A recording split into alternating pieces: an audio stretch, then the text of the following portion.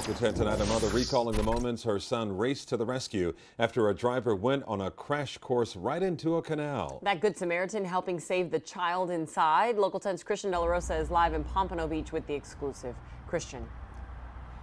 And we were here last night and watched as divers went in to tow this SUV out of the water, and it was chilling to watch.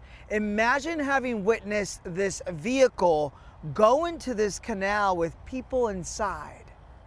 Hey, is anybody else in the car? The white SUV is sinking with a man and a small child inside. We seen a white truck go over the median and then ended up in the water. I was in shock. Like, it literally happened in front of my car. So I was just like, oh my God. And then my son was just like, Mom, I have to get off and see if they're okay. I said, go ahead. I'm going to call 911. Casey Alvarez and her son, Ramiro Gonzalez, say they immediately pulled over as they saw the vehicle take a plunge into the canal. We seen the guy get off out of the car in the water, and my son is asking him, is somebody else in the car? The guy's like, my son, and then that's when we heard the little boy, help, help, help me. And that's when my son took off his clothes and jumped in the water. By the time fire rescue and police responded to the scene off of Andrews Avenue and McNabb Road, the child had been rescued.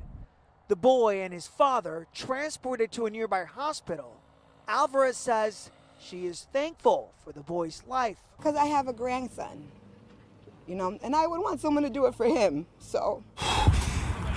And she's proud of her son, who declined to speak to us. He's not an attention seeker, so I know he won't speak on camera, and he just said, Mom, I'm not a hero. I was just there at the right time where I needed to be. I couldn't ask for a better son in my life. We still don't know what caused the driver to lose control. Authorities do tell us they expect this father and son to be okay, at least physically. Live in Pompano Beach, I'm Christian De La Rosa, Local 10 News.